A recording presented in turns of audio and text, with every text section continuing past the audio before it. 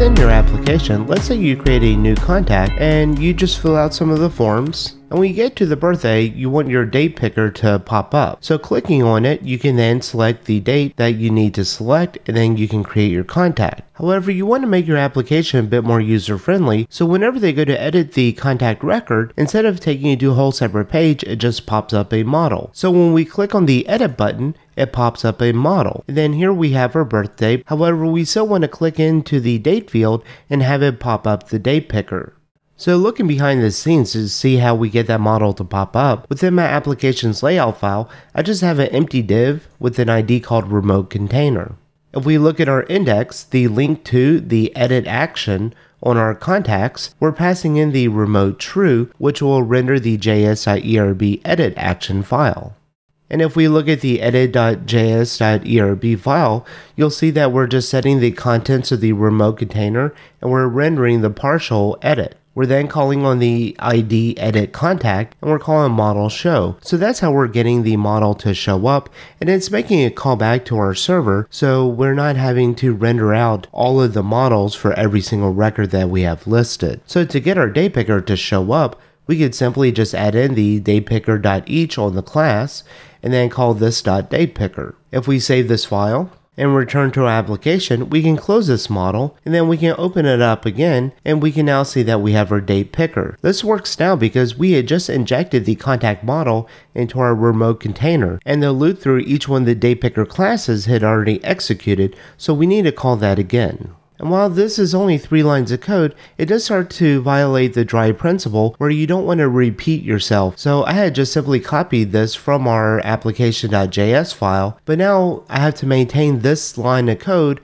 in multiple places. So if we want to make a change later with our date picker to take in more of the options, maybe selecting a year from a drop-down list, we're going to have to manage this and make changes in multiple places.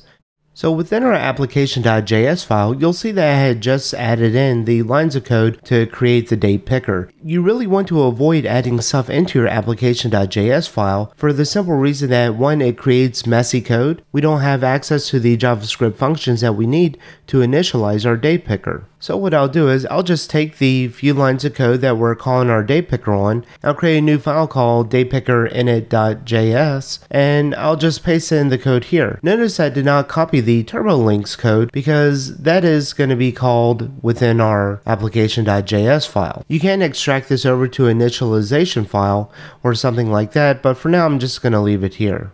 Within our edit.js.erb file, we'll just delete these lines of code and we'll replace it with the get script. And you'll see here that I'm injecting in some Ruby code and we're calling the asset path for the datepicker init file. And that's going to reference the file that we had just created. The problem is that when you go to compile your assets on a production environment, you're going to need the digest that's created as well. And using the asset path here will allow you to do this. Since we are referencing a specific JavaScript file, we now need to go into our config initializers assets file, and then you'll see here that they have a precompile additional assets, and we can just copy this line, uncomment it, and then instead of the search.js, we can add in our datepicker init.js. And now the get script will successfully find this even once we have compiled our assets. And once you make this change, make sure that you do restart your Rails application to pick up the new file.